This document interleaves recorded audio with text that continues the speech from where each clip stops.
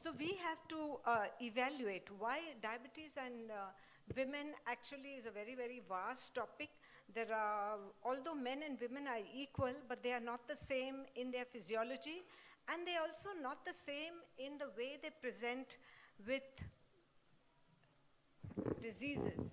So they may have more obesity, they have more fatty liver, they have more depression, they have more risk of cardiovascular disease, and they also have more of atherogenic dyslipidemia in diabetes. And you see here, this is the ICMR study, which tells us that the prevalence of diabetes is more in the urban area compared to the rural. But if you look at men and women, you see men have more prevalence up to the age of 50 to 60. And after that, you can see the women catching up. Post-menopausal women, the incidence of diabetes is very high, but pre-diabetes can be the same. So does diabetes affect men and women differently? No, diabetes affects men and women equally, but women are more severely impacted by its consequences. And here you can see the bars here. The diabetes-related mortality is much higher in the women compared to the men. Globally, there are more deaths in women, 2.3 million, compared to men, 1.3 million. And you see the purple bars, which are going higher than the men, and these are going much higher when the woman attains menopause, and almost 5 times more than men. And this is the reason why women suffer more when they are diabetic, because they have a life cycle compared to the men who don't. It starts from childhood, and we are the largest childhood obesity nation in the world, I mean the second largest, and these youngsters are going to be more and more obese, and they will suffer from problems of metabolism, giving rise to obesity, PCOS, and also problems with pregnancy, pregestational diabetes, and that will produce a progeny of NCDs in the future pregnancies as well. So it all starts in the intrauterine life. And this woman who has a female fetus will have the ova of the fetus bathed in a hyperglycemic environment if the, of course, fetus is a female fetus, and this, when the offspring grows up, she will start getting the NCDs of obesity, diabetes, cardiovascular risk, and also the other complications of metabolic diseases. So it is kind of a transmission of diabetes to the progeny known as intergenerational cycling of obesity, CVD, and NAFLD. And this is a meta-analysis of 64 cohorts, including more than 7 lakh individuals and 12,539 strokes. And what they found was there was a 20% increased risk of stroke in women than men. And the same analysis has also shown there's a 44% greater risk of coronary heart disease in women compared to men. And the reason being is that the risk factors in women are much more. In fact, they're double that of men where atherosclerotic cardiovascular disease is concerned. On the left-hand side, you can see the conventional risk factors: diabetes, smoking, obesity, overweight, physical inactivity, hypertension, dyslipidemia.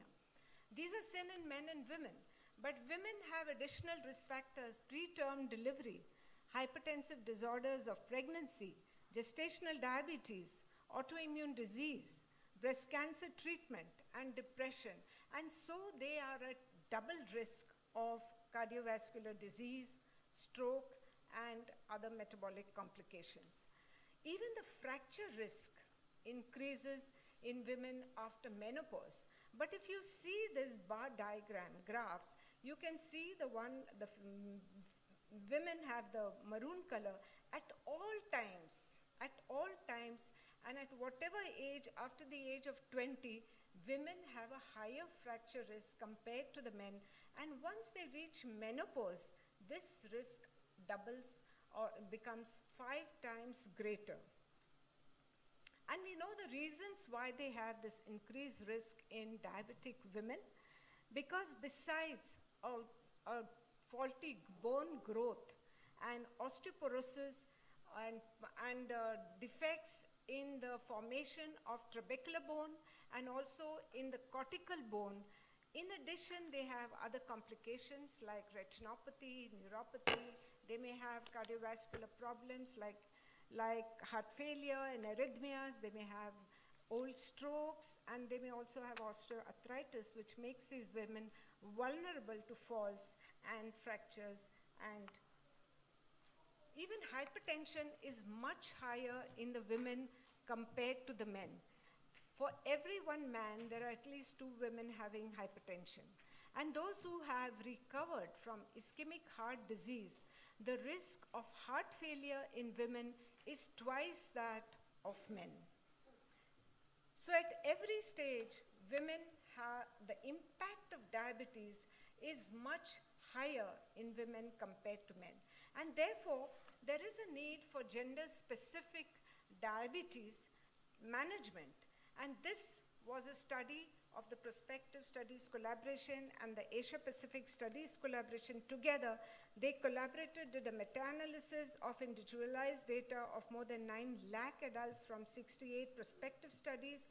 And what did they find? We have now evidence to show that there is excess mortality among women with diabetes, and this was investigated within other modifiable risk factors as BMI, total cholesterol, and systolic blood pressure compared to men. And therefore, we need protocols which we are showing you today. And these protocols will help us to form a guideline, or at least to have these gender-specific guidelines included in our anti-diabetic guidelines, both at the global level and also in our Indian guideline. And so there is a change. A change is happening.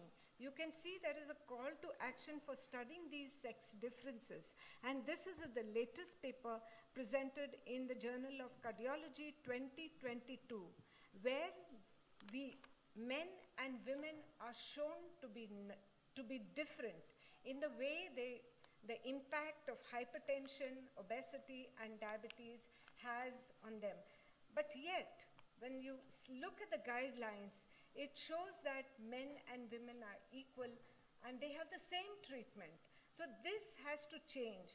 So we have to have more prospective RCTs. We need to have more research to show that women are impacted differently, and therefore they require specific guidelines which can be different from men. And to take us over this journey through the life cycle and the life of a woman, we have Dr. Shalini, who will be telling us about the problems in women in the reproductive age, and Dr. Nitin Kapoor will tell us the problems in women in the post-reproductive age, and that will cover the entire journey of a woman. And I will come back after them to tell you about the protocols, what we have designed to have an impact in their management. So may I invite Dr. Shalini?